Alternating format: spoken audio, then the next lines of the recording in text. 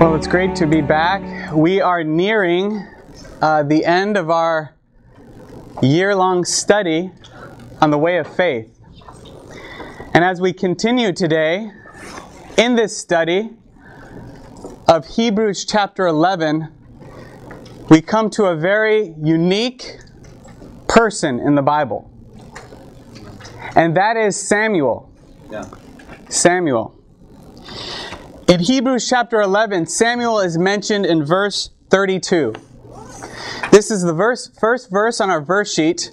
So let's all read this verse together. Hebrews 11:32, go. And what more Shall I say? For time will fail me if I tell of Gideon, Barak, Samson, Jephthah, of David, and Samuel and the prophets. Here is Samuel's name in what some people call the Faith Hall of Fame in the Bible. But who is Samuel? And why is Samuel here in Hebrews? What is his story? Well, his story begins with a man who had two wives. One was named Hannah, and the other was named Peninnah. Now, Peninnah bore children. She could have children. But Hannah could not have children because the Bible said that Jehovah had shut up her womb. And so Peninnah would provoke her. You could say her rival would provoke her so that she would be so irritated concerning this matter of not being able to bear a child. And year by year, Hannah would go up to the house of Jehovah. She would not eat. And she would just weep and cry out to God. One year in particular, she went to the house of Jehovah. And she was very bitter in soul. And she cried out to God. And what she cried out to God is very specific and is very meaningful. And it's here in 1 Samuel 11:1. Let's all read this also together. Go. She made a vow and said, O Jehovah of hosts, if you will indeed look upon the affliction of your female servant, and remember me, and don't forget your female servant, but give your female servant a male child, and I will give him to Jehovah for all the days of his life, and no razor shall come upon his head. The priest who was overseeing the house of Jehovah at the time, his name was Eli. And Hannah, in her state of sorrow, she was praying this prayer in her heart. And even her mouth was moving, but no sound was coming out. And Eli thought she was drunk. And he questioned her. And she responded, I have not drinking any wine or any strong drink, but I'm pouring out my soul to Jehovah. And so he told her, go and be at peace. May Jehovah grant you what you have asked for. 1 Samuel 1:20 says, and in due time Hannah conceived and bore a son, and she called his name Samuel, for she said, I asked for him of Jehovah. And then after some time, after Samuel was weaned, 1 Samuel 1:27 through 28a says, it was for this child that I prayed, and Jehovah has granted me my request that I requested from him. Therefore I, for my part, have lent him to Jehovah. All the days that he lives, he is lent to Jehovah. So she kept her promise. She prayed if he would give her a son, she would give him to Jehovah. So this is a little bit about how Samuel came to be. But for a moment, I want to go back to her prayer, which will help us to understand who Samuel was and who he would become. First, it says that this prayer was a vow. And she made a vow. A vow is a promise. This vow consisted of a number of things. First, she said to give her a male child. Then she said if the Lord did this, she would give him to Jehovah. She would give him to the Lord. And lastly, she said something very interesting. No razor shall come upon his head. Why would she say that? What was she getting at? Where did she get these words from? They're very specific words that probably none of us have ever used in a prayer to God. In order to understand this, we have to look at the Bible and consider where else these words are used, interpreting the Bible with the Bible to understand what she was trying to get at here. In Numbers 6, there is a special vow called the vow of a Nazarite. But let me step back and speak a little bit about the context here. In the Old Testament, God said that a certain group of people could be priests. Only this group of people. It was the house of Aaron of the Levites. Not all the Levites were the priests, but the house of Aaron. And only the house of Aaron. They were the only ones who could be priests. But what would happen if the house of Aaron became degraded? What would happen if they turned from God? What would happen if they became utterly corrupt? Could this happen? Well, it did happen at the time of Samuel. Actually, Eli, the priest, his sons were utterly corrupt. They were those who were supposed to go forth in the priesthood, but they were utterly corrupt. You see, God said that in the Old Testament, the house of Aaron were the only ones to be priests. But He added an in case of. He added this extra speaking in case the situation became degraded. And what is that in case of? That's the Nazarite vow. So I'd like us all to read, actually I'll just read the verses here in Numbers 6, 1 through 8. It says, Then Jehovah spoke to Moses, saying, Speak to the children of Israel and say to them, When a man or a woman makes a special vow, the vow of a Nazarite, to separate himself to Jehovah, he shall separate himself from wine and strong drink.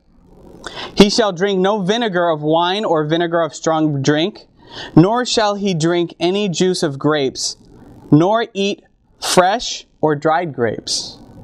And it goes on. All the days of his separation, he shall eat nothing that is produced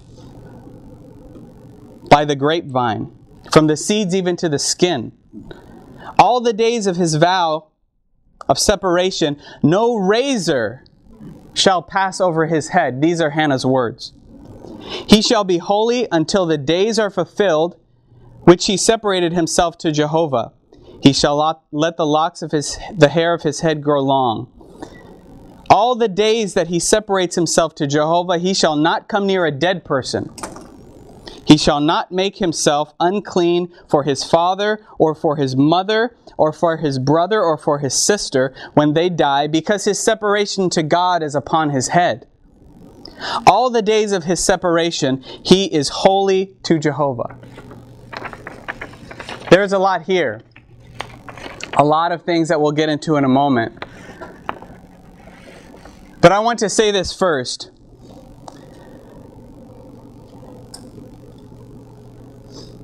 In the Old Testament, like I mentioned, only the house of Aaron could be priests. Males at that.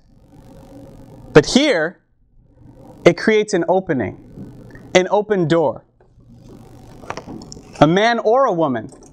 Someone from the house of Aaron or not. Anyone could be a Nazarite. The principle of the Nazarite vow is voluntary consecration, or in Hannah's words, a lending of yourself to God for His purpose. Samuel was not of the house of Aaron. He came in, you might say, through the side door. The front door became damaged. He came in through the side door. This is the story of Samuel. What about us here today?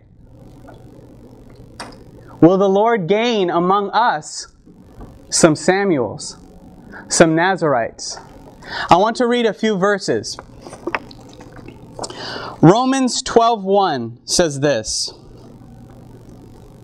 I exhort you therefore, brothers, through the compassions of God, to present your bodies a living sacrifice, holy, well-pleasing to God, which is your reasonable service. Here Paul exhorts us, through the compassions of God, to present ourselves. To present ourselves.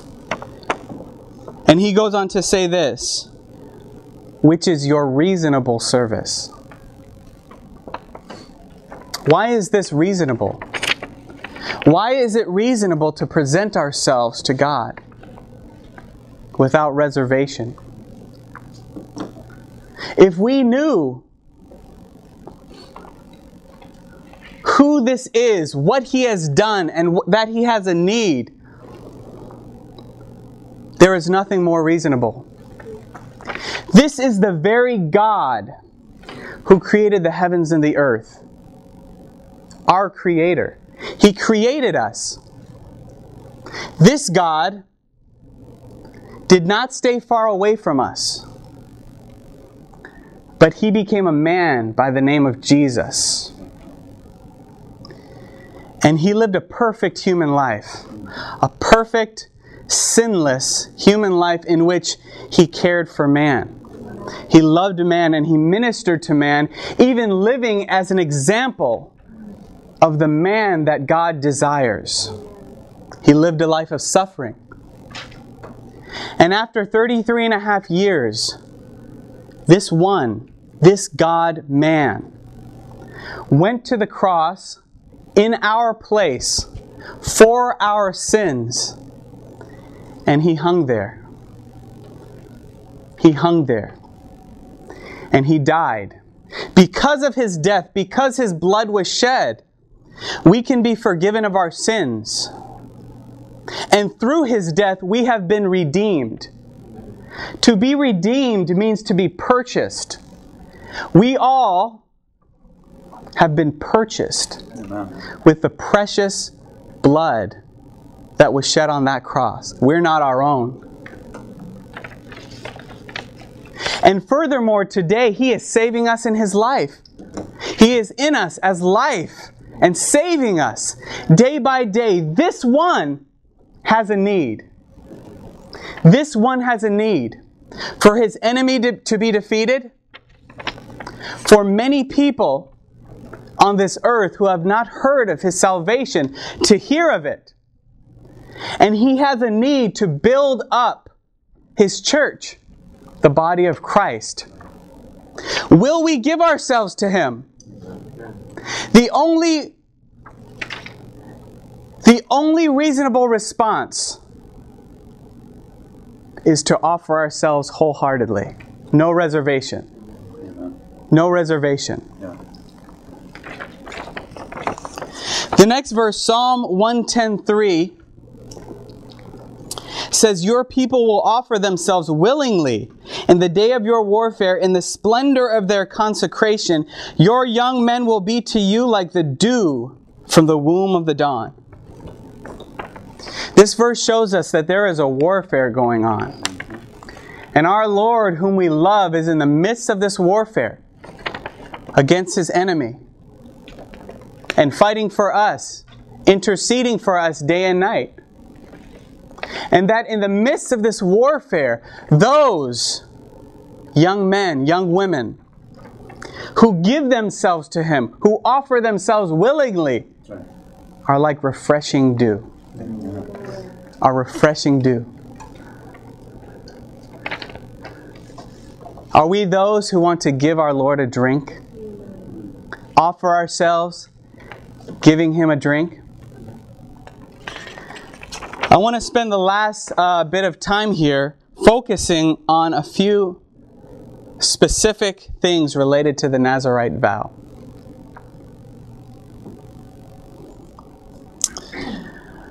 To help us, that we can apply these verses that are very specific, but maybe a little bit hard to understand, to apply them to our situation. Okay? First, at the end of the second line in number 6, it's verse 3, it says, "He shall separate himself from wine and strong drink." He shall separate himself from wine and strong drink. Now, in biblical typology, wine signifies earthly pleasures or worldly enjoyments. You know, it's so difficult with all of the worldly enjoyments around us, even so many of them focused directly at people your age, at college students. It's so hard to give ourselves to the Lord. You might ask, what is a worldly enjoyment? Well, I can't answer that question. What might be worldly for you may not be worldly for me, and vice versa. We each know that there is something of worldly enjoyment that is keeping us from really giving ourselves to the Lord wholeheartedly. Although the Lord speaks in this Nazarite vow concerning separation from the worldly enjoyment, the wine, He does give us a way to counter it. How about we all read Ephesians 5:18 through 19? Go. And do not be drunk with wine, in which is dissoluteness, but be filled in spirit, speaking to one another in psalms and hymns and spiritual songs, singing and psalming with your hearts to the Lord. But be filled in spirit. We have to be filled with something. That's right. We're either filled with the worldly enjoyments or we're filled in spirit. But the Lord has given us the way. Be filled in spirit. Speaking to one another in psalms and hymns and spiritual songs, singing and psalming with our hearts to the Lord. The Lord has given us our spirit. The Lord has given us one another. We're all struggling with this or that. We're all struggling with something. But if we can lean on one another, turn to one another, and speak the wonderful words from the Bible and the wonderful words from the hymns that we sing. If we can gather together and enjoy the Lord together, this way we can be not filled with the outward worldly wine, but filled in spirit. Next, in this Nazarite vow, we come to the words that Hannah used in her prayer. No razor shall pass over his head.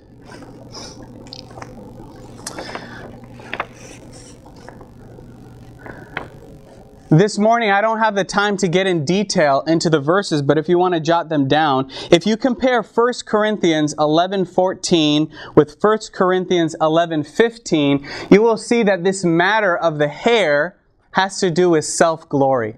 Yeah. Self-glory. As human beings, we are those who want to be recognized for our good deeds.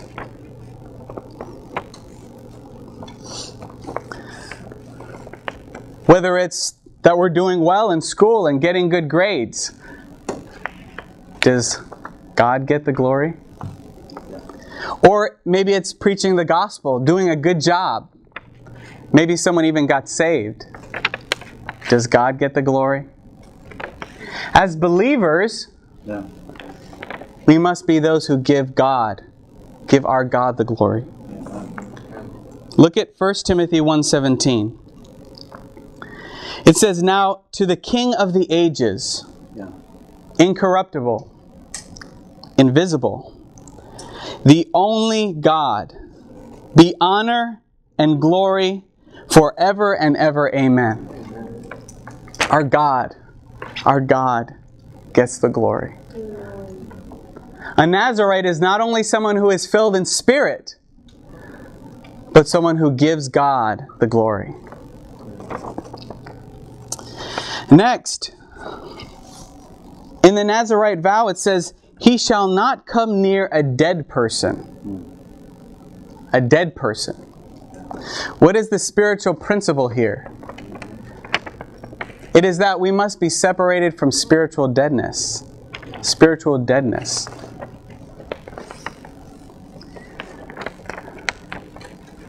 As Nazarites, we must be those who, when we come in contact with one another, are factors of life.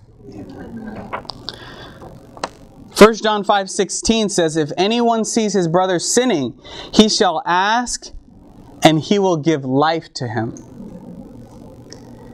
If anyone sees his brother sinning, we don't gossip, we don't talk so much about them, we don't discourage them, but we ask the Lord, and we give life to them. We must be those who give life. We must be those who give life. And lastly, there's something here. Toward the end, it says, "He shall not make himself unclean for his father, or for his mother, or for his brother, or for his sister."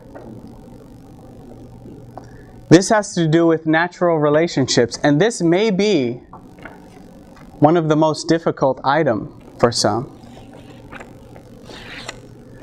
Whether it's your best friend, your roommate, or even someone as close as a family member, like here in the verse. Sometimes there are people who can hinder us from fully giving ourselves to the Lord. And to illustrate this, I want to read you a story from a Christian in our history called Robert Morrison. He was the first Protestant missionary to China, and he was greatly used by the Lord. But at the beginning of his calling, he had a difficulty, a decision that he had to make between following the Lord and following the pressure from one of his natural relationships that he cared for very much. Robert Morrison was now 20 years of age. And on November 24th, 1802, shortly after his mother's death, he wrote to the Hoxton Academy, which was a training college for ministers in London, asking to be received as a candidate for the ministry. He was accepted at once, much against the wish of his father. He set sail for London. He stayed for 2 years as a student at Hoxton. Never once did he doubt he was following the right path. If he had done so, he would certainly have answered a letter he received from his father shortly after he had entered the college in a very different manner. The letter asking his son to give up his project and return home. It must have been very painful to Robert to receive this letter. But in answering it, he did not hesitate. He wrote and told his father what he felt. In more than one letter, "Having set my hand on the plow," this is quotes, this is what he's telling his father. "Having set my hand on the plow, I would not turn back," he wrote. "I cannot help being much affected, so long as there is reason to suspect that you are offended with me. Your welfare in time and eternity is, and I hope ever shall be, near my heart." His 2 years at Hoxton cannot have been altogether happy ones. As he studied and worked, preaching sometimes in the villages around London, letters came at intervals, and each letter urged him to return. Robert, although his nature was stern and dour, had a strong affection for his family, and their lack of understanding greatly hurt him. But plead as they might, he would not yield. And all the time his thoughts were turning more and more toward the mission field. In his diary, he asked for guidance.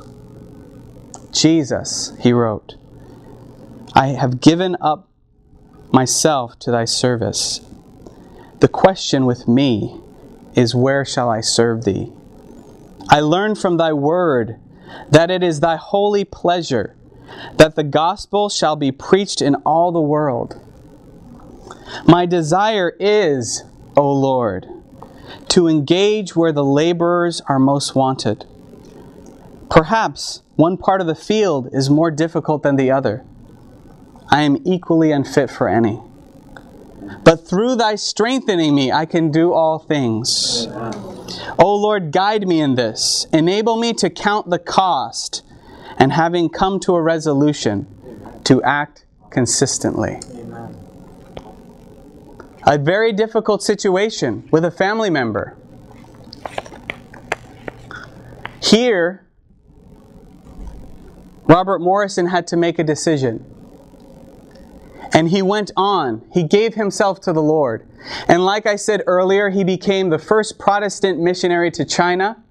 He wrote he produced the first translation of the Bible into Chinese and wrote hundreds of gospel tracts, paving the way for everyone who would come after him to this place to preach the gospel to the nations. You see, this brother was used by the Lord, but early on in his calling, there could have been a hindrance. Now, to be clear, the Bible teaches that we love our brothers and sisters and that we honor our father and our mother. Yet at the same time, as Nazarites, we must be those who give the Lord the first place in all things.